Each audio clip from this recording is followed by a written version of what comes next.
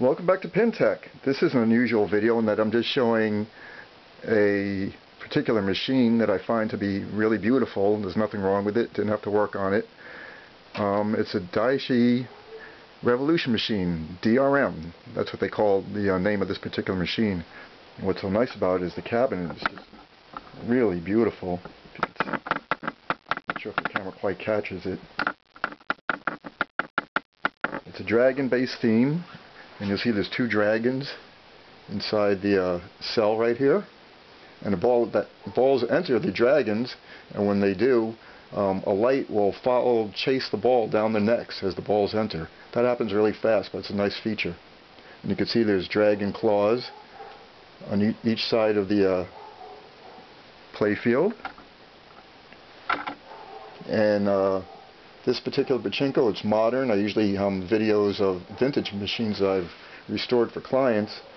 On modern Pachinko machines, it's basically like a slot machine, and that the idea is to get not only to get balls in pockets where you get payout of balls, but you want to get balls in the center feature right here, which is the V pocket or victory pocket. Anytime a ball enters this pocket, it'll cause the center screen to display a reel of numbers spinning like a slot machine, and that will correspond to the three vertical reels on the right and three vertical reels on the left. So what you want to do is get three of a kind, of course, either horizontally or diagonally. So every time you get a ball in the center pocket, you get paid out with Pachinko balls, and you get a chance of a spin like a slot machine. So let's play a couple of games, and hopefully we can get some kind of victory.